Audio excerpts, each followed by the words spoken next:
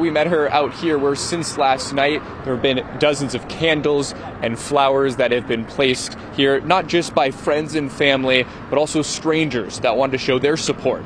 Now Tina Tintor's friend, the person she spent that evening with, shines a light on who the 23-year-old was. Lighting a candle and saying goodbye to her best friend. Bojana Filipovich is still trying to process what happened early Tuesday morning.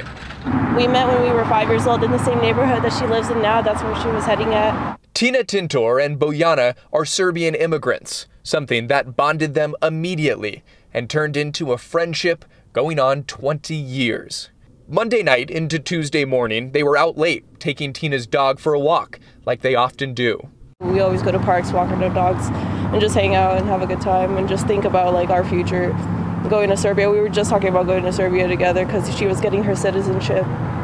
Everything was gonna go swell. Tina dropped her friend off at home and was just about a mile from her house when police say Henry Ruggs III, speeding down Rainbow at 156 miles per hour in his Corvette, slammed into Tina's RAV4, sending both cars more than 500 feet down the road. The RAV4 caught fire with Tina and her dog Maxie still inside.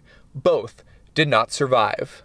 Her mom was calling me crying like, hey, can you check if it's the car? That's her car. She wasn't coming home. She was supposed to wake up at 7 a.m. that day for errands, but she never got home with her dog. The 23-year-old, a Durango High graduate, described by her friend as brilliant, intelligent, and extremely charismatic.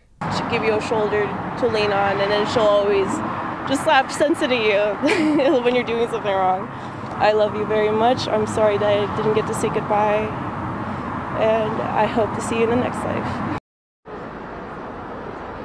And just in the last hour, some more family members came and they placed that photo of Tina and her dog Maxie. Among the mementos there is a bone and tennis ball in honor of Tina's dog. Tina's friend told us that she planned on pursuing a career in computer programming. Reporting live, Drew Andre, Fox 5 News, local, Las Vegas.